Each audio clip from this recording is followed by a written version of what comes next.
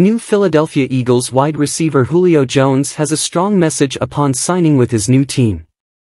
While speaking to reporters for the first time following his signing with Philadelphia, Jones says he's in Philadelphia to dominate.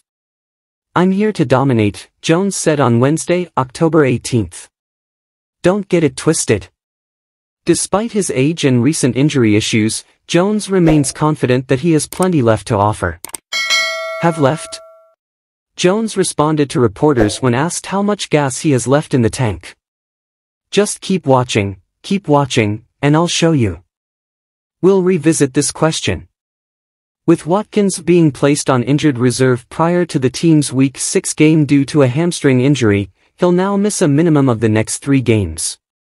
That means Jones will have every opportunity to win the number 3 role with Watkins sidelined.